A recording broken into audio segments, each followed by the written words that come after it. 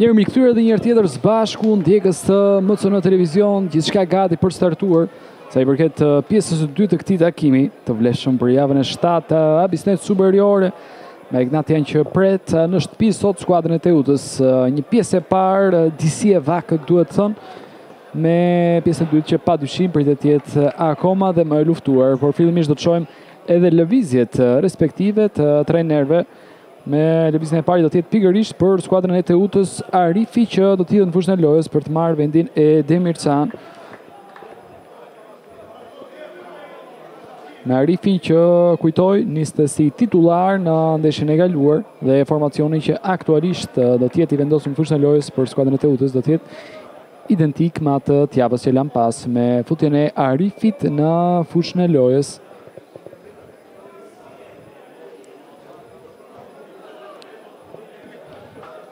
Vetëm 16 vjeç, një nga lojtarët më të rinj të superiores të aktivizuar në këtë sezon, gjë e cila është mjaft pozitive për gjithë lojtarët e rinj për të motivuar dhe për të parë që me punë arrihet çdo gjë. Ka startuar kështu pjesa e dytë me topin e parë që kësaj radhe niset nga skuadra e Egnatias. Kruja. Topi i parë i prekur nga Arifi, kërkon shtyja top përpara, një dy luftim midis tij dhe Xhemailit. Ka arritur të bllokojë udhën për kundërshtarin e tij Xhemailit, duke bërë të vështirë për 16 vjeçarin Arifi në atë avancim në krahun e djathtë. Malota. Sherri. Xhemaili insiston Arifi në fakt. Fernando. Udhëheq mirë topin dhe dërgon tashmë në krahun e djathtë, aty ku gjendet Spahiu. Mjaft e mirë ideja për ta lënë për Fangajn.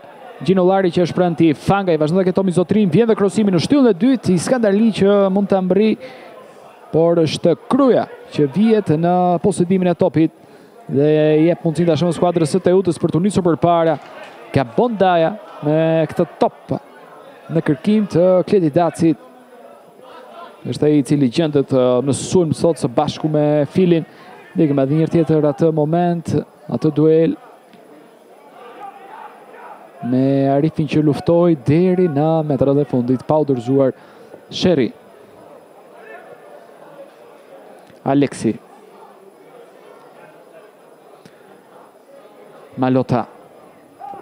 Sërish Sherri luan me këmbë në krahun tjetër tashmë, të ku gjendet Xhemaili. Shumë prapa luan dashur skuadra e Egnatias, kërkon të dalë përpara nëpërmjet pasimeve, duke evituar një humbje të mundshme topin nëse do të provonte të nisej nëpërmjet një rivënie të gjatë të ekzekutuar me forcë. Zenullaj kërkon për pasimin më të mirë dhe vendos ta dërgojë në të djathtë Spahiu. Zenullaj. Topi që ka kaluar dhe vjen fundore pavarësisht përpjekjes së Arbiz Zenullajt. E që një ndërhyrje nga ana e qytetarit Ansor, janë dy arbitrat në mbështetjet në Gjorgjit sot, Denis Rexha dhe Ridiger Çokaj, për të mos haruar në VAR Krishnik Bariamaj dhe Renato Malaj.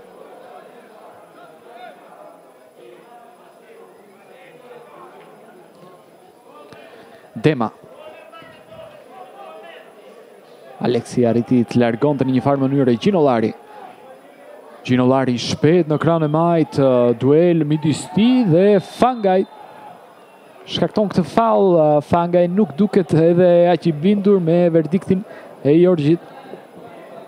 Me Teutën që ka në dispozicion saj tashmë një goditje dënimi në një zonë ku mund të rrezikojë, në një zonë të favorshme pranë zonës 60 metrave, ku mund të provojë tashmë nëpërmjet një krosimi. Shikojmë disa lojtarë që afrohen në zonën e rreptësisë. Por gjithashtu dhe Egnatia që merr masat e nevojshme për të mbuluar sa mirë lojtarët shtatlar të skuadrës së Teutës, cilët janë aty tashmë dhe cilët do të përpiqen të rrezikojnë.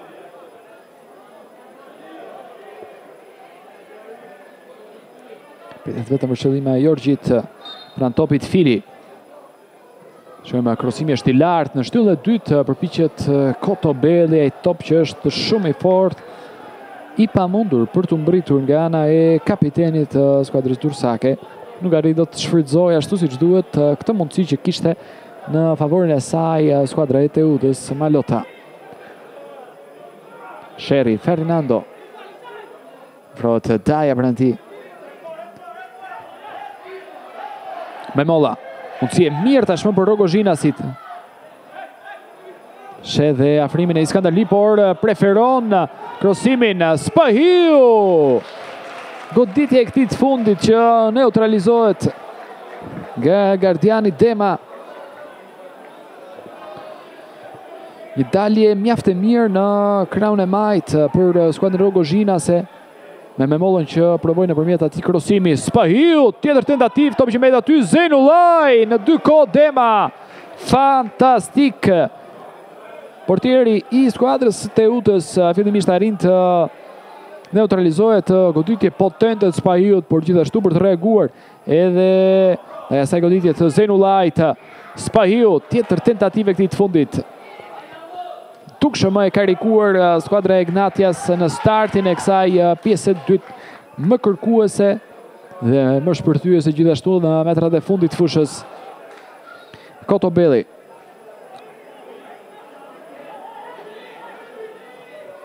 Kruja.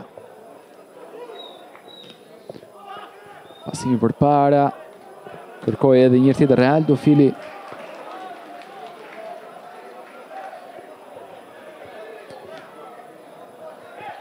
Paulavskas. Skandarli.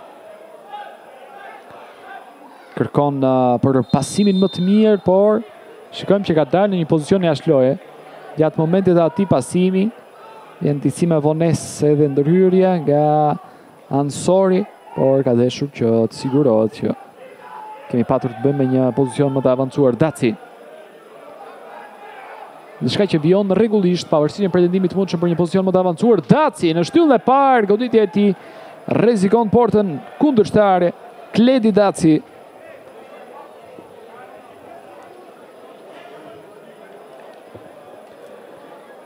Ndikim edhe një tjetër, ka qenë pasimi i Paulauskas drejt Skandarli.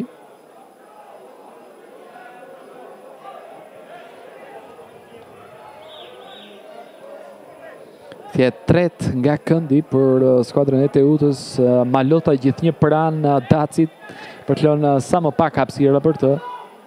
Kruja. Kotobelli. Krosim i fort i tij.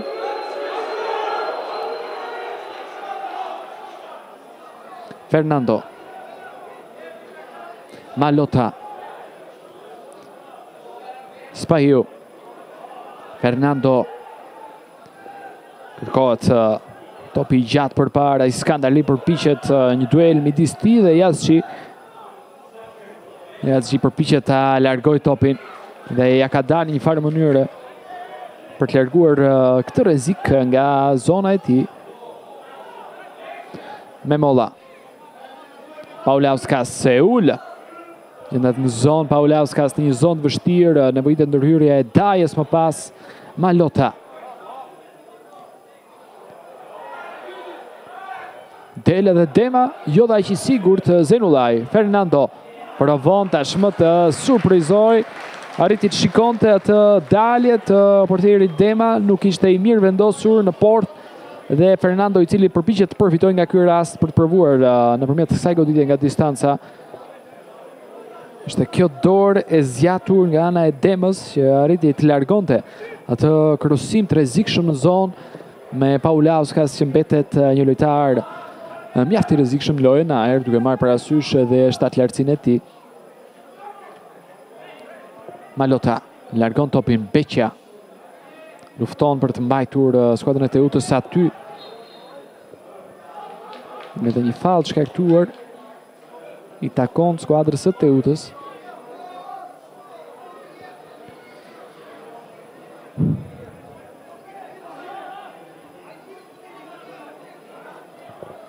Plani i parë edhe për trenerin Edi Martini.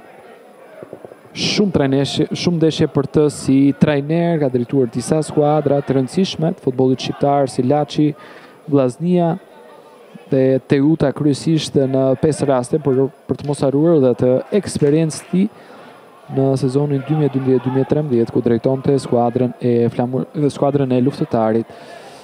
Aleksi, Fangaj, Spahiu, Zenulaj,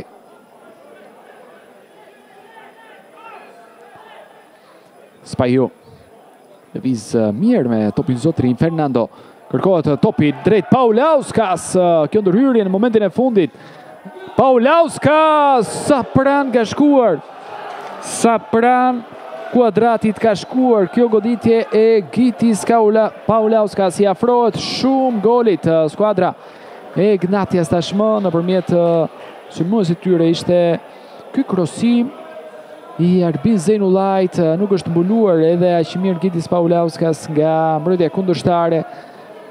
Një nga rastet më të mira, më të rrezikshme që ka patur në dispozicion në këtë sfidë skuadra e Egnatias.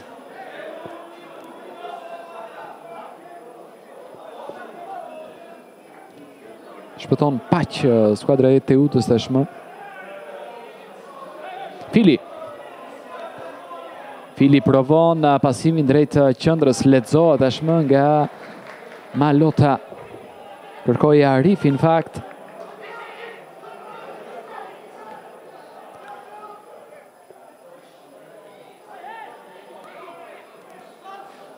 Krye. Fili kërkon të një driblim, ja ka dal, fantastik Fili! Arriti të bënte mjaft mirë me topin kontrol, duke arritur të krijonte një hapësirë, driblonte aty ku dukej mjaft e vështirë. Zenulaj.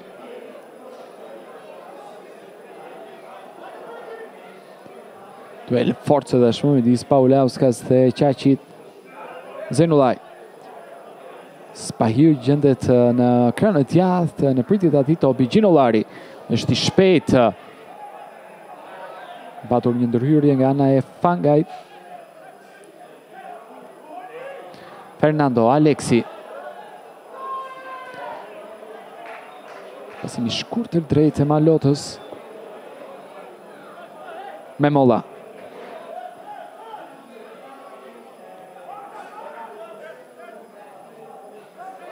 Daci shkakton faul.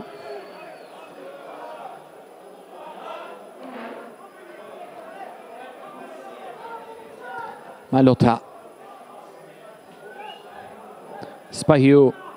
Pranti Fernando. Edhe një tjetër Spahiu, Malota, Aleksi. Qarkullon topin tashmë skuadra e Egnatias, del përpara edhe Xhemaili. Fernando. Pasimi mjaft interesant në të maj, Skandarli topi drejt qendrës, largohet në momentin e fundit nga Qaqi.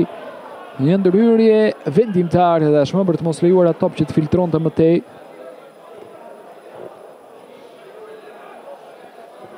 Shikojmë edhe një tjetër, këmbën e zgjatur nga Qaqi.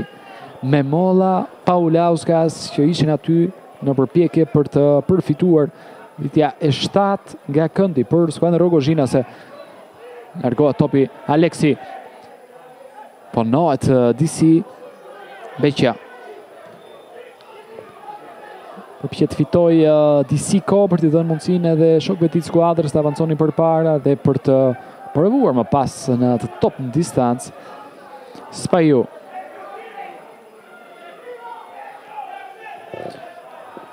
Memolla që priste, por topi që blokohet. Daja. Arifi.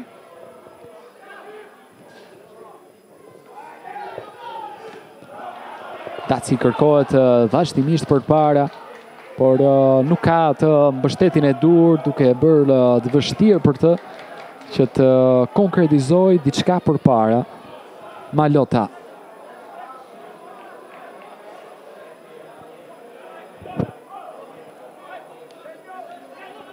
Fernando.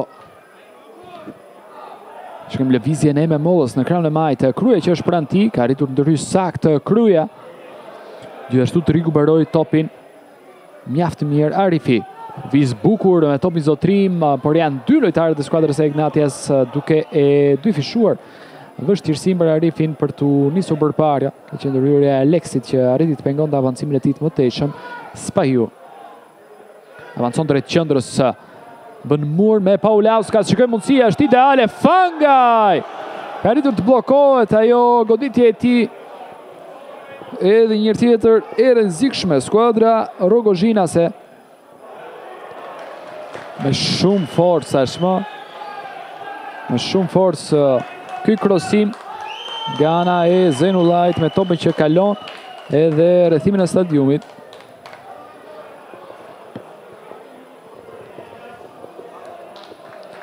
Shkrim dhe tema që ka shqetësimi ishte ky rasti ideal për Fangajn. Me Jashin që zjatet duke u bërë një mburoj dashmë për portën e tij, për të mos lejuar që ai top të shkonte më tej. Ndikëm edhe një tjetër momentin ideale e artë ishte mundësia për Fangaj. Mundësi që nuk arriti të shfrytëzoj, mund të provonte të godiste me të parë në fakt, duke patur një rreze më të plot goditje.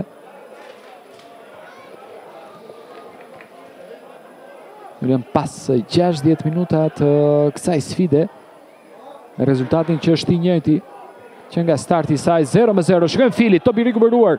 Fili! Fantastik! Realdo Fili! Është Teuta që merr avantazhin tashmë.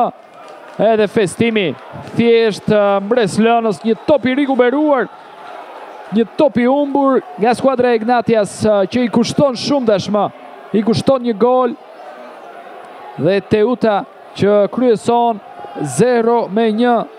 Fantastik Realdo Fili. Do të pritet që të konfirmohet gjithçka. Kartoni verdh edhe për Kotobellin. Gjithë në pritje bëhet gati Rafael Duamena. Arma më e forte e skuadrës Rogozhinase ishte kjo goditja. Nuk i lë asnjë shans Alen Sherit, distancën që është e afërt, goditja që është potente, duke bërë të vështirë, gati të pamundur reagimin. Ishte ky top i humbur nga ana e Memollës. Me Filin që ndëshkon Egnatian tashmë. Përfiton nga i gabim për të realizuar këtë gol dhe për t'i dhënë avantazhin aq të rëndësishëm në skuadrës tij. Goli i dytë i këtij sezoni për Realdo Filin. Malojnë që duhet rinis mbet për t'u parë tashmë përgjigja e skuadrës Rogozhinase që vlen për t'u theksuar që kanë arritur të bëjnë më mirë sa i përket rasteve të krijuara, por rezultati flet në favor të kundërshtarëve. Dhe ky gol që padyshim e çliron Teutën duke bërë akoma më konfidente në fushën e lojës Daci. Sherri.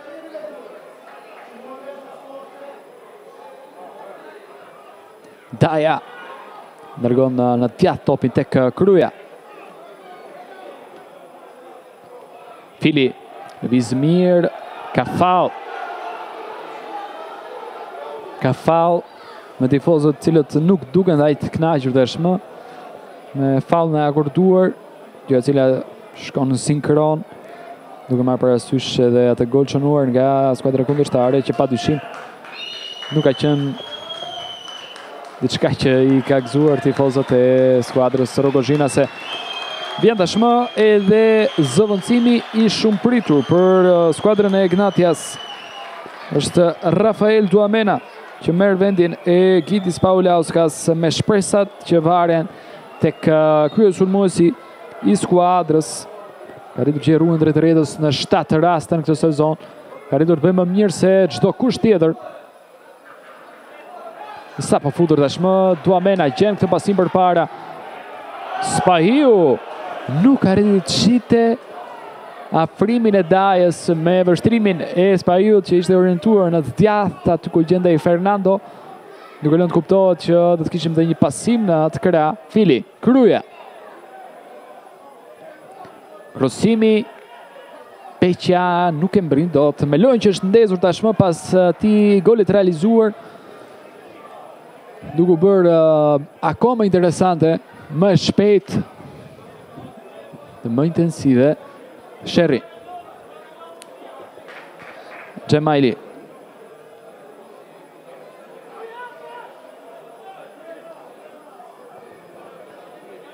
Malota.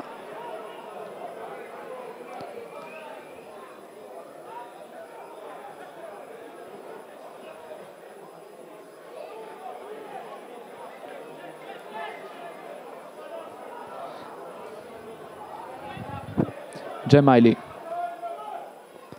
Fernando. Ndoshta kthej edhe një tjetër prapa, nuk kërkon të rrezikoj duke vertikalizuar. Fernando. Shkojmë topin drejt qendrës, largohet sa më shumë tjetë e mundur nga ana e Jashtëshi.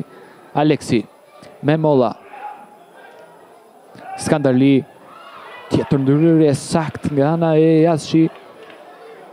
Shkon në krah për të mbyllur kundërshtarin, për të rikthyer më pas edhe një tjetër në pozicionin e tij. Fangaj. Duamena. Kërkon të luajë shkurtazi me Fangaj në top mjaft i mirë rikuperuar nga ana e kapitenit Kotobelli, një top i shtyrë më tepër se ç'duhet përpara. Një duel midis dy kapitenëve të skuadrave, Kotobelli dhe Malota.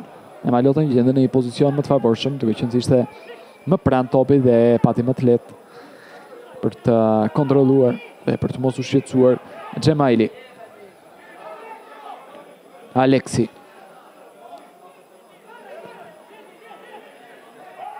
Fangaj.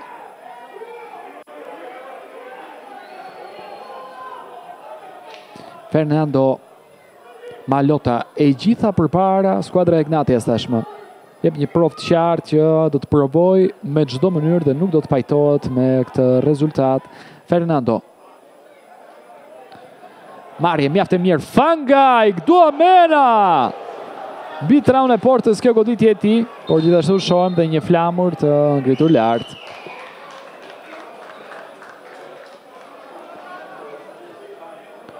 Do të shohim dhe një zëvendësim tashmë për skuadrën e Teutës, do të jetë Aldi Gjumsi që do të marrë vendin e Realdo Filit. Kërkon freski, kërkon energji në fushën e lojës tashmë trajneri Edi Martini. Është goli i Filit që përcakton gjithçka. Por janë akoma ende shumë minuta loj. Do të jetë Gjumsi që do të kujdeset dhe i përket repartit ofensiv së bashku me Dacin për minutat që mbeten. Janë 209 minuta në këtë sezon për Gjumsin. I aktivizuar në 5 ndeshje, 2 për i cilave ku kujtoj ka nisur si titular.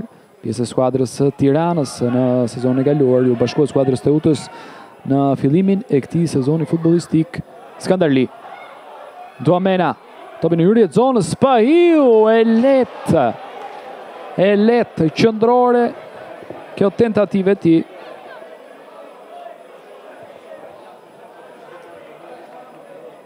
Ka shtuar marshin në sulm tashmë skuadra e Egnatias. Dukshëm më shumë rastet krijuara në raport me atë pjesë të parë.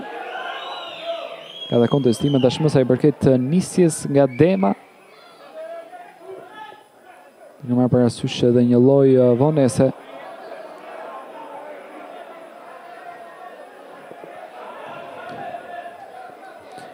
Malota.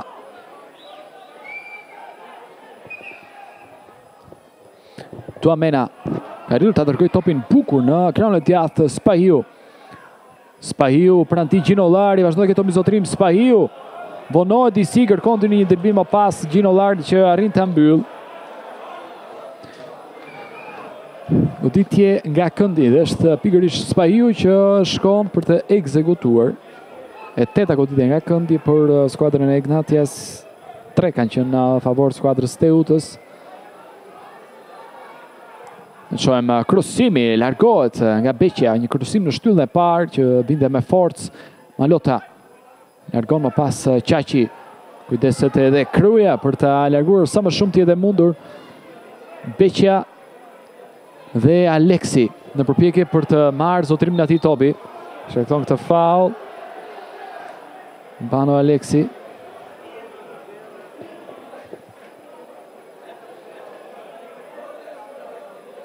Pjesa që duhet të ngrihet, shikojmë edhe njërë tjetër duelin midis tyre.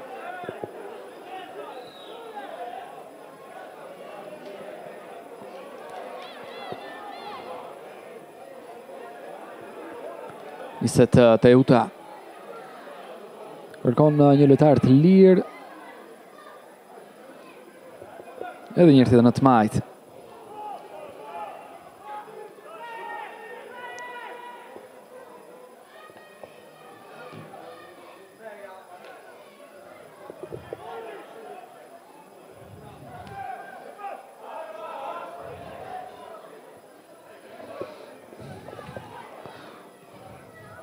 Aleksi, Malota,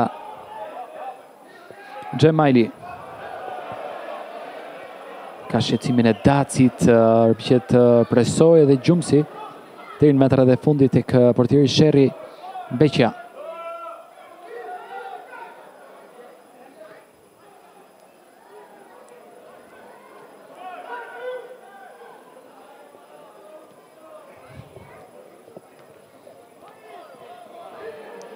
Gjumsi vrapon për të mbajtur topin brenda vijave kufizuese, por nuk ja del dot.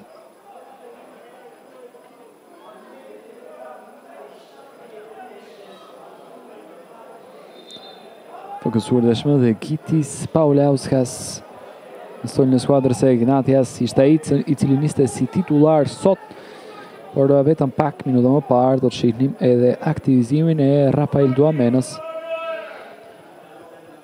Bën gati lëvizjet tjera në radhët e skuadrës së Teutës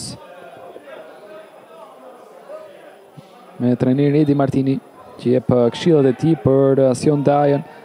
Nëse do të mblidhim ndeshjet e Martin në 5 periudhë ndryshme tek skuadra e Teutës, sfida ndaj Egnatias ishte 164 për trajnerin shkodran, nga cilat janë 69 fitore, 48 barazime dhe 46 humbje. Por bilanci më i mirë për Martimin në drejtimin e skuadrës së Teutës janë trofet, një titull kampion, një Kupë e Shqipërisë dhe 2 Superkupa. Në trofet që pa dyshim mbeten një nga rritjet më të mëdha për skuadrën tursake. Arifi. Fangaj, nuk ka asgjë lojë që duhet vijoj, pavarësisht se Arifi vazhdon të qëndrojë i shtrirë në fushën e lojës. Duamena, goditja e fortë, mbetet aty topi. Largon më pas Daja. Arifi që vazhdon të qëndrojë i shtrirë, loja që është aktive gjithashtu Spahiu. Vite vjur nga Daja, më pas Pjesa, Spahiu. Shkurtazi tek Fangaj. Pritet një pasim i tij, kërkon hapësirën Kodobelli që është pranë tij duke bërë mjaft vështirë. Arifi që është ngritur. Kërkoi talente për Zenullaj, në top Rafael Duamena.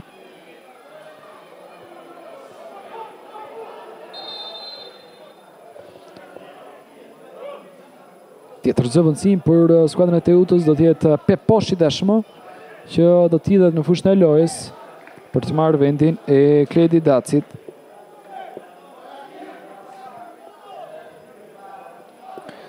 Dy zëvendësimet kryera nga trajneri Martini, të dy që janë fokusuar në repartin e sulmit, duke zëvendësuar dy sulmuesët startues të kësaj ndeshje, Dacin dhe Filin, për të lënë vendin respektivisht Peposhit dhe Gjumsit.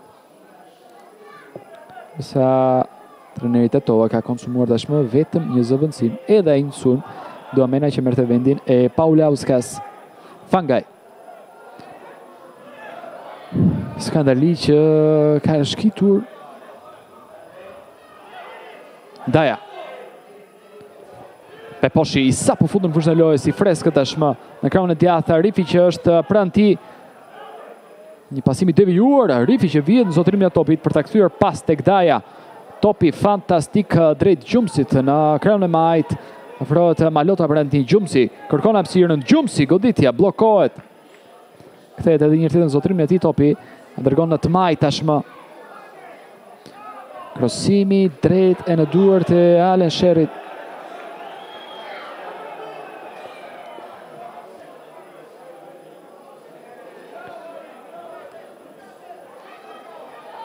Spahiu.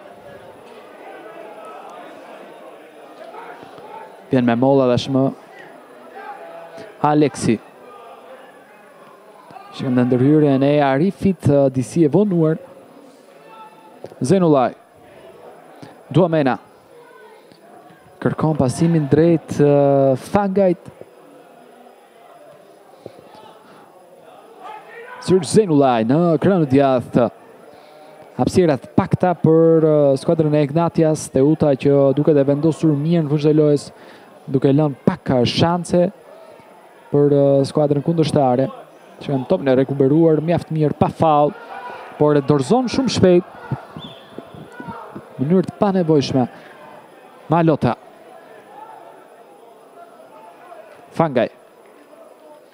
Zenulaj.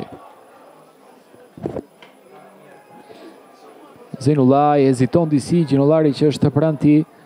Fangaj nga ana tjetër që arriti ta zotëronte mjaft mirë topin. Duamena. Në hyrje zonës tashmë skuadra e Egnatias. Fangaj krosimi, largohet. Largohet ai top në momentin e fundit. Krye dhe Fernando. Një luftë vërtet e ashpër në zonën e rrepsisë të skuadrës së Teutës. Fangaj. Arrin të lërpas edhe Arifin duke u rrotulluar mjaft mirë me topin këmbët e tij. Fangaj. Kotobelli që është përballë tij tashmë.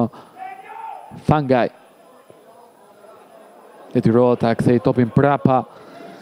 Të gjithë lojtarët që kanë kaluar mesin e fushës tashmë, bie në mesin e fushës për skuadrën e Egnatias, duke përpjekur të provojnë me sa më shumë forca përpara dhe Teuta që ka mundësinë për të nisur në një kundërshtim. Kryeja. Gjumsi gjen edhe krahun tjetër për të, është mundësia. Gjumsi e merr mirë. Gjumsi pret Sherri. Një mundësi mjaft e mirë tashmë për skuadrën dursake me Aldi Gjumsin.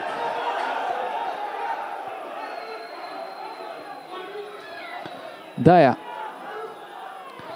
Kotobelli.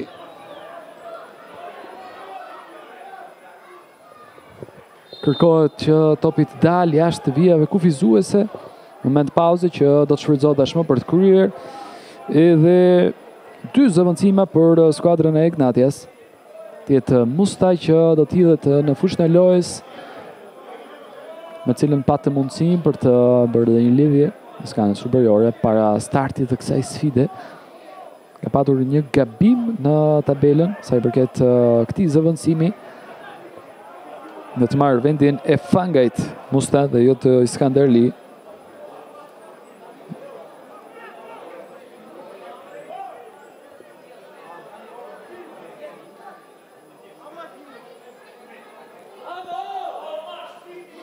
Me Fangajn që do dalë nga krahu tjetër i fushës, të kurcyer kohë.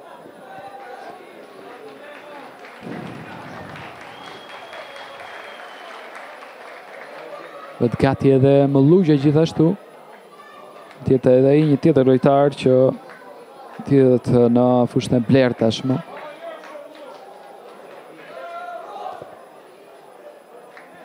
Të marrë vendin e Arbin Zenulajt.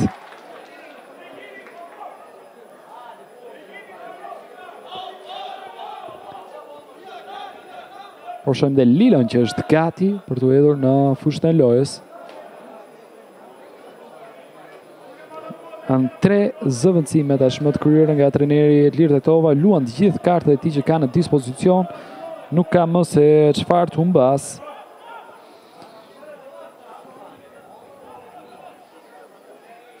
Me Lilën që merr vendin e Memollës.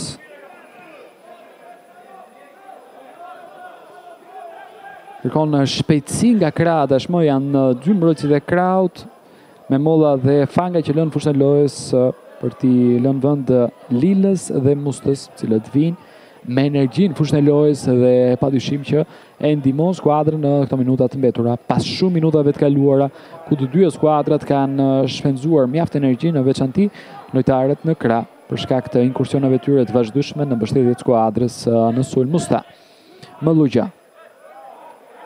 Gjemajli. Fernando Mëllugja. Aleksi. Shkëm këtë top Musta e ullë për Skandarli. është do të ketë top një zotrim një Skandarli. Topi drejt qëndrës në shtyllën e parë. Arrit të largon të jazë shqip. Mëlluqa. Daja me faul. Shikojmë edhe reagimin e Dajës. Nuk duket as pak I bindur. Sa I përket kësaj ndërhyrje e tij që ishte e gabuar. Nuk mungon as edhe një lloj nervozizmi.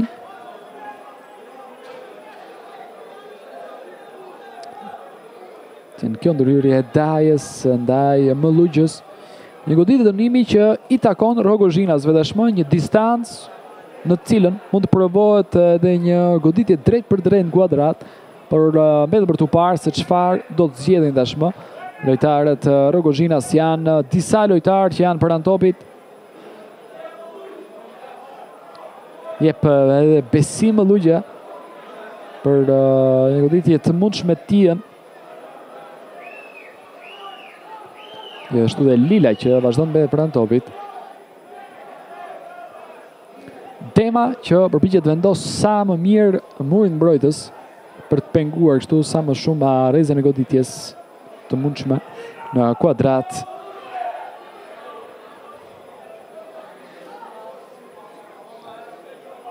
Donald Mëllugja pranë topit dhe pritet vetëm për shëllima e Enea Gjorgjit.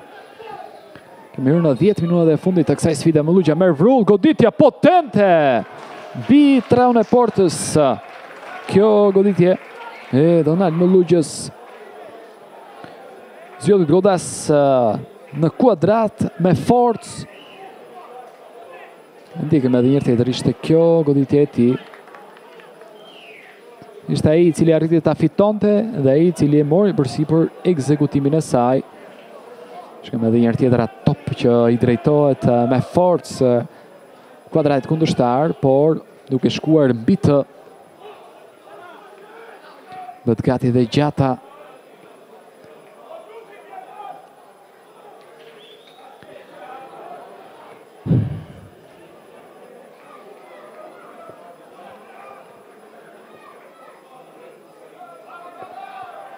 Pa faul. Gjithçka që konsiderohet e rregullt të lojë që duhet vijojë Kotobelli. Gjumë si qapet në kranë e majt Lila, që është pranë tij. Mëllugja. Spahiu. Skandarli, gatshëm jashtë për të bërë atë ndërhyrje. Të kryet zëvendësimi tashmë për skuadrën e Teutës, Gjata që do t'hidhet në fushën e lojës.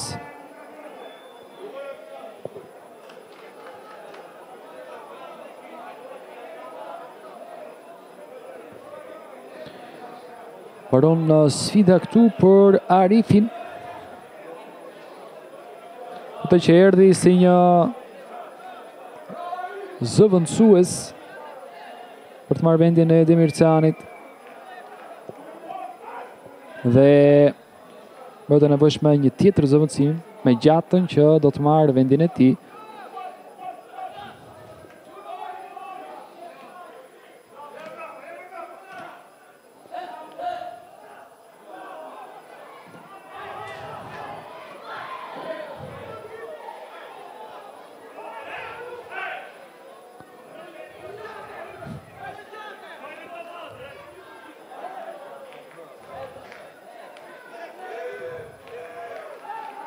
Aleksi.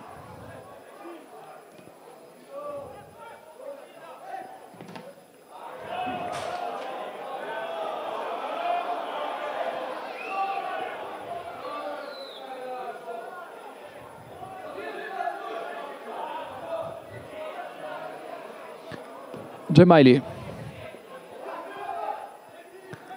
Aleksi. Musta. Fernando.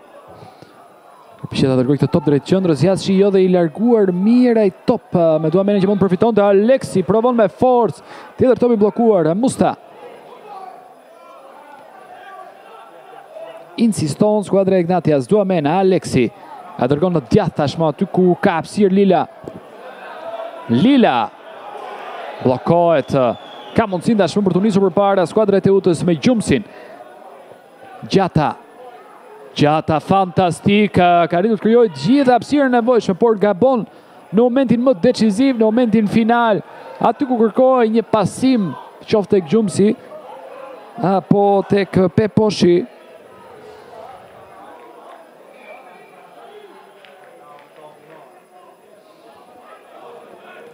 Musta. Minuta e 85, janë edhe 5 minuta të mbetura nga përfundimi i kohës së rregullt. Shohim këtë përpjekje të Skandarli, topi devijuar, që të shon një tjetër goditje nga këndi. Kanë qenë shumë në dispozicion të skuadrës e Egnatias në sfidën e sotme, 9 tilla. Fernando, shohim krosimin, përpiqet Malota për të ulur. Dema që e ka në zotërim, jep qetësi, jep frymëmarrje skuadrës të Teutës, është mjaft e rëndësishme në momente të tilla të lojës, pauza të tilla për të kontrolluar topin, për t'i dhënë skuadrës edhe një herë tjetër atë qetësi e nevojshme dhe për të ulur kështu edhe treznin nga sulmi i skuadrës kundërshtare. Peposhi dhe Musta. Peposhi që mbron mjaft mirë atë top, duke lejuar që të përfundojë jashtë vijave kufizuese.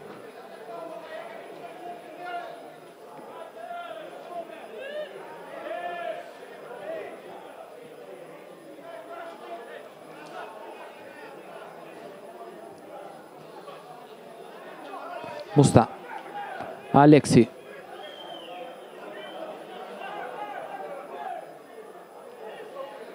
Mëllugja.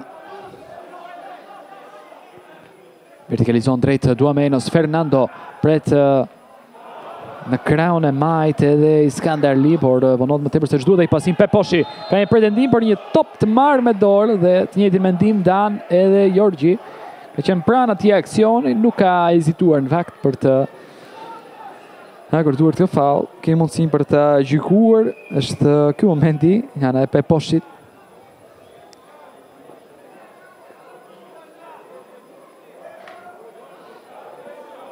Qëmë një tjetër lojtar që bëhet gati, Mehmet Lemin.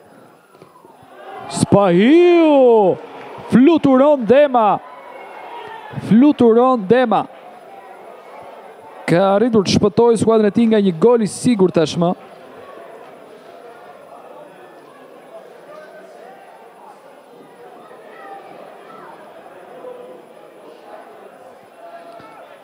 Gjemajli.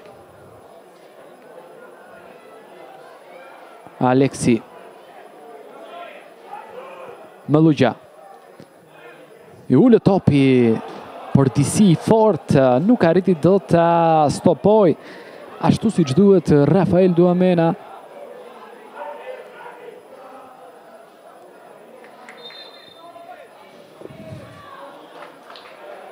Tjetë ky zëvendësimi tashmë mbaron këtu sfida për Skandarli me Lemin që merr vendin e tij.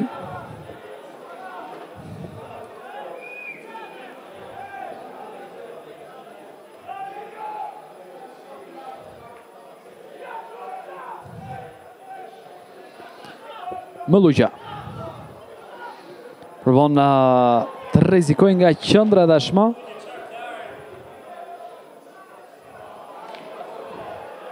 Merr kohën e tij tashmë dhe Dema me Teutën që padyshim do të kërkojë të menaxhojë sa mirë këtë avantazh që ka në dispozicion.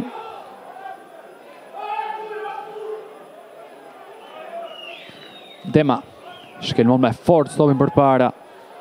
Gjata që përpiqet ta kontrollojë Malota. Musta.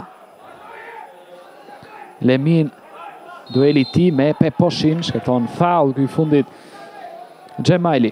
Edhe 2 minuta të mbetura nga përfundimi i kohës së rregullt. Teuta që vazhdon të kryesojë, vazhdon të gëzohet atij golit realizuar nga Realdo Fili, që deri në këto moment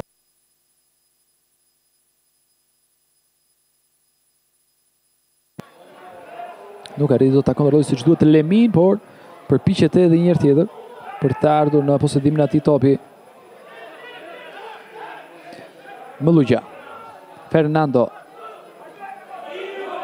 Aleksi Spahiu e lë për Duamenën. Ideja që ishte mjaft e mirë.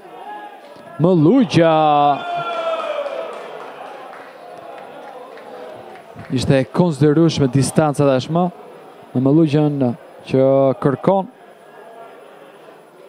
ta zgjidh vetë.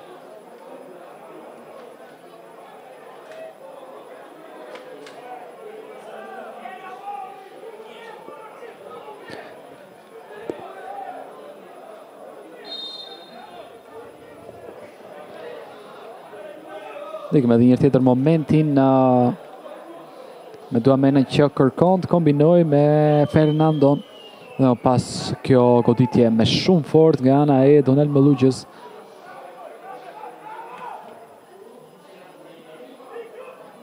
Daja. Gjumsi. Gjithçka që konsiderohet dhe rregull, Gjumsi në shtyllën e parë ka arritur të pres Sherry, por vjen tashmë edhe sinjalizimi për një pozicion më të avancuar.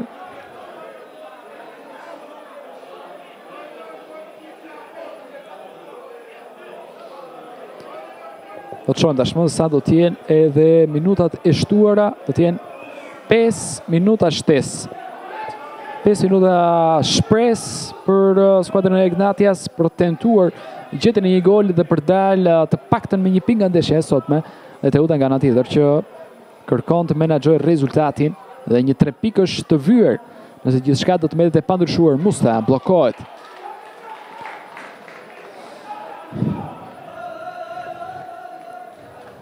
Ishte Arsit Kruja. Është ky momenti që lë disi dyshime në vakt.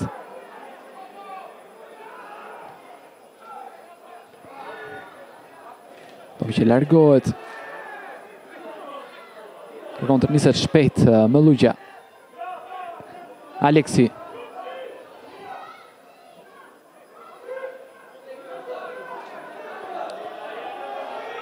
Lila, krosimi rrezikshëm.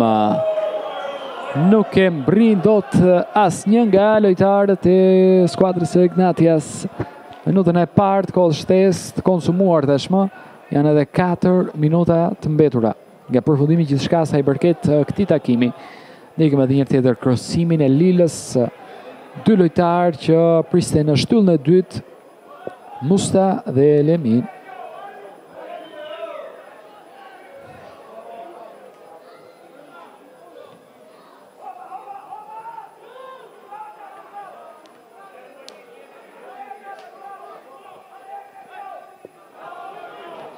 Shem goditjen interesante në fakt, kërkohet surprizohet Sherry tashmë nëpërmjet kësaj goditje nga distanca. Lila. Aleksi.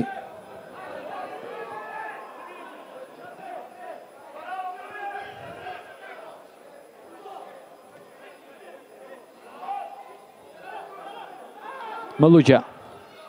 Shkëm kërkohet edhe Fernando largon, më pas Kruja. Gjumsi.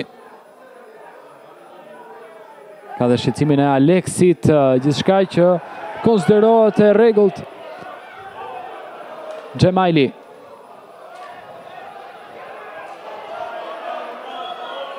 Përga e fundit është pikërisht e tij, nuk duket as pak i bindur Xhemaili.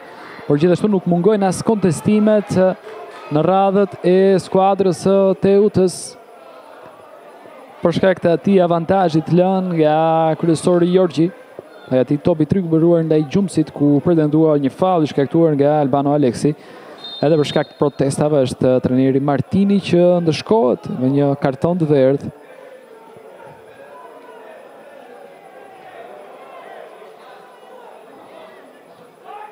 Dema, 2 minuta të mbetura tashmë nga përfundimi gjithçka sa i përket kësaj sfide me Egnatian që duhet nxitoj tashmë, nuk ka më kohë për të humbur. Spahiu pret Dema. Provon të godas nga distanca tashmë Spahiu.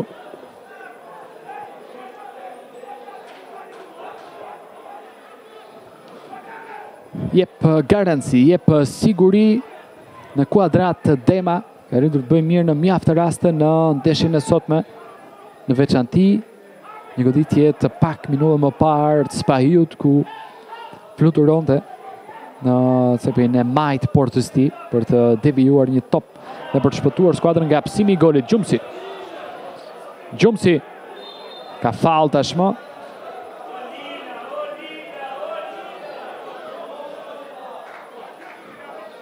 Shkon Aleksi për ta ngritur tashmë. Shok skuadre në sezonin e kaluar tek Tirana. Edhe ajo dorë e zgjatur në fanellën e kundërshtar nga ana e Liles kërkon të pengoj avancimin e mëtejshëm të Aldi Gjumsit.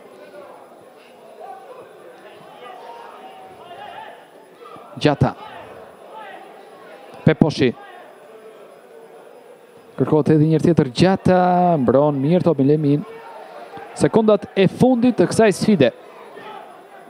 Egnatia që mund të ketë edhe shansin e saj të fundit të kësaj sfide në dispozicion. Lemin. Betet në zotrimin e tij topi. Xhemaili. Spahiu. Lemin hapet në krah Duamena. Krosimi në shtyllën e dytë për Mustën. Një top që nuk arriti të mbrihej prej tij. Me 5 minuta shtesë të konsumuar dhe tashmë dëgjohet vërshëllima e trefisht e Enea Jorgjit është Teuta e cila arrin të triumfoj në një transfer të mjaft vështirë si kjo e Rogozhinos përballë Egnatias duke triumfuar me rezultatin 0-1 dhe për t'u gëzuar golit realizuar nga Realdo Fili. Një 3 pikësh mjaft i vyer për skuadrën e Teutës e cila ngjitet tashmë në kuotën e 8 pikëve dhe duke gjetur edhe fitoren e dytë sezonale. Nga ana tjetër Egnatia ndalet pas 5 ndeshësh pa psuar një humbje. Kjo ishte gjithçka sa i përket këtij takimi ndekës MCN televizion. Ju kujtoj që pas pak do të jemi në emisionin Skaner Superiore për të mos harruar edhe intervistat e trajnerëve skuadrave dhe protagonistëve të këtij takimi. Falenderoj për vëmendjen tuaj, bashkë miru dëgjofshim në të tjera transmetime.